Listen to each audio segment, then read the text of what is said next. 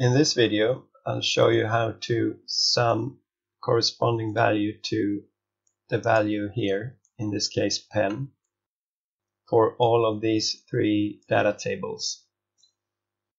And I must say that the way the data is arranged on this worksheet is not the best. And I'll show you later on how to rearrange it so you can work with it.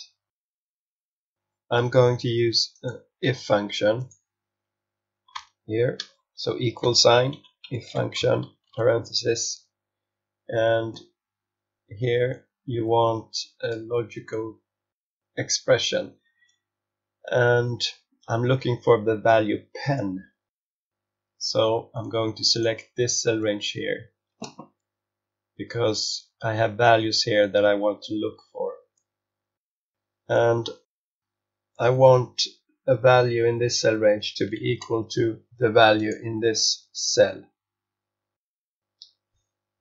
And if they are equal to this value, if there is a cell that is equal to this cell, I want it to return the corresponding value next to that value.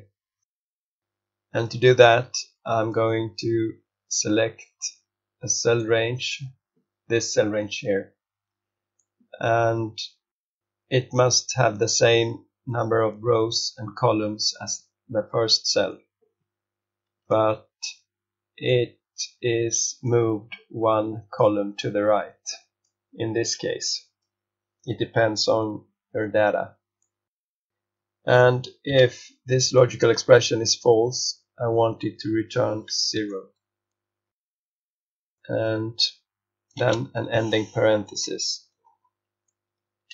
And it returns 9.4, but that is wrong because it shows only the first value in this array.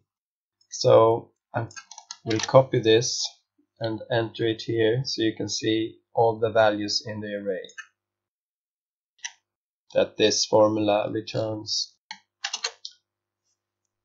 And now it's obvious that you have the value pen here, so it returns the corresponding value 9.4 here, and then there is a pen here and here, so it returns the corresponding values to that value, and there is also one down here, so it returns 5.2 there. And the last thing to do is to sum all the values in this array. And you do that simply by adding some function, sum, parenthesis, ending parenthesis, and enter it as an array formula.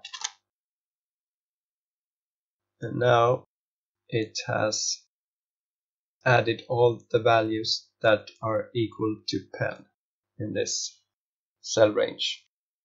So what is wrong with this data? You have the date on top of each data set, and that is not good if you want to use a pivot table or if you want to use a formula. So copy the values to a new sheet, paste, and copy these as well.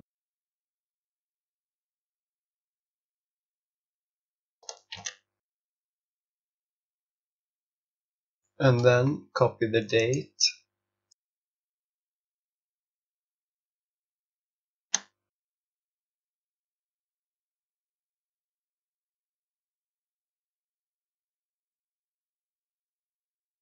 And this date.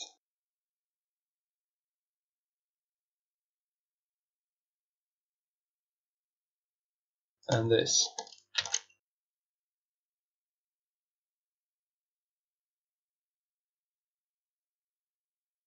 And the first date is 2009 January, and to enter that in all cells. Select this that is merged. Select this and paste it, and then hold Ctrl and press Enter, and that will copy it to all the cells selected. The next cell is February 2009. Press and hold Ctrl and then press Enter. And the last one is March.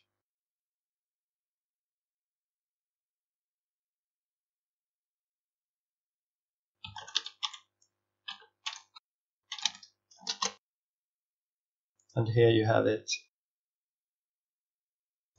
And that is a date. And now you can more easily work with the data.